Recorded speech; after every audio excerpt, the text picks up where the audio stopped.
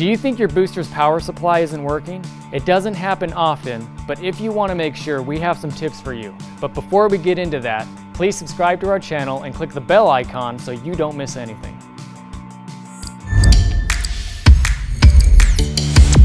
Hi, I'm Dan with weBoost, and if you want to make sure that your booster's power supply is working, here's a couple of things you can do.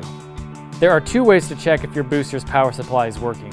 If you happen to have a voltmeter, you can test it at home. But if not, most stores that sell electronics or auto repair shops will test at little to no cost. But if you're at home and you have a voltmeter, here are some steps to follow. Start by turning on the voltmeter and setting it to 24 volts.